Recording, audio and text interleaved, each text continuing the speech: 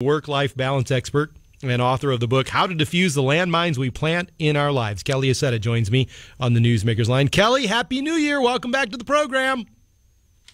Thanks for having me, Jeff, and Happy New Year to you. So what do you think, Kelly? Do you think these resolutions are effective or we shouldn't bother? What do you think?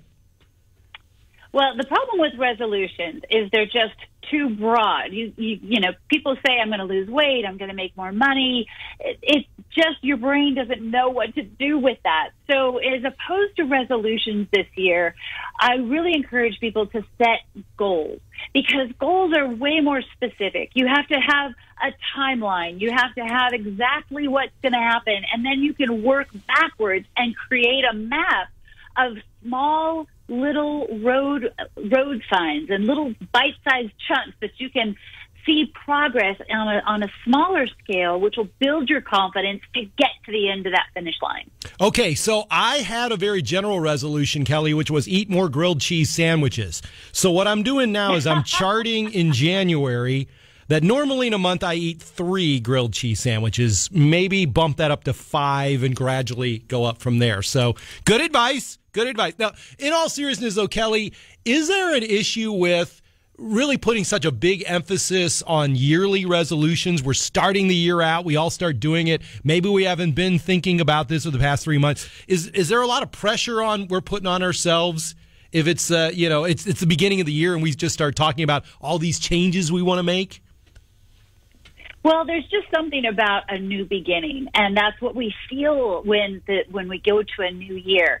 And I encourage you, all your listeners, you have 365 days to make a difference in your life. So look at the 6 areas of your life: social, financial, physical, mental, spiritual, emotional. What area is out of balance? Just pick one and just do something to move forward on bringing that part of your life back into balance. Maybe social, you're completely out of whack. You're a workaholic and you don't spend any time having fun.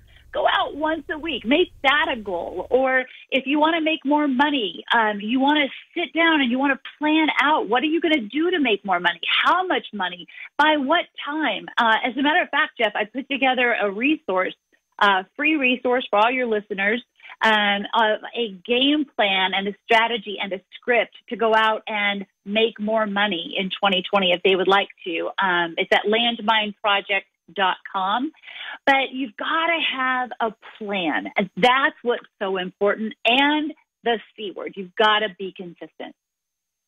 Well, and Kelly, I was going to ask you, but you've really addressed this question. Like, it seems to me like the biggest challenge is if you set a big goal at the beginning of the year, you get to July. Oh, man, this is such a long year. I don't want to continue with this anymore. It sounds like if you're very specific and you've got a timeline, that's the way to tackle it over time. Am I right about that? You're absolutely right. And as a matter of fact, unfortunately, most people don't make it even close to July. The study just came out and said that 25% of us are still working on our goals after January 30th. And of that, only about 8% actually follows through. So exactly, you can't give your brain this big project to do.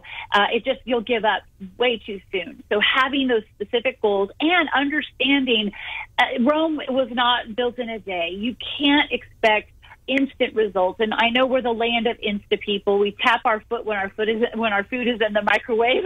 Right. We've got to be able to look a little bit long term and give ourselves time, 90 days for a specific small bite-sized goal. And maybe with losing weight, maybe it's not pounds, maybe it's just removing one thing a month out of your diet that keeps you from achieving the health that you want. Maybe January you remove sugar, and then February you remove the bad carbs, and then alcohol, just all the different things that might be contributing to your weight gain.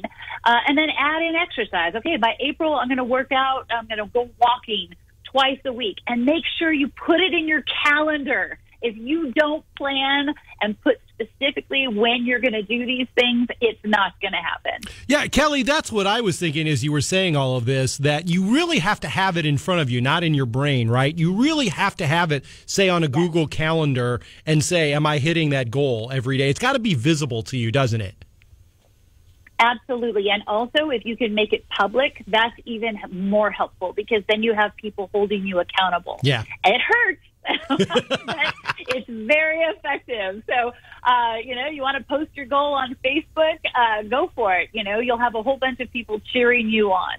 That is Kelly Accetta, work-life balance expert. Her book is called How to Defuse the Landmines We Plant in Our Lives. She's a great friend to this program. Kelly, I look forward to talking to you again in 2020. Have a great new year. Happy New Year to you, Jeff, and thanks so much for having me on.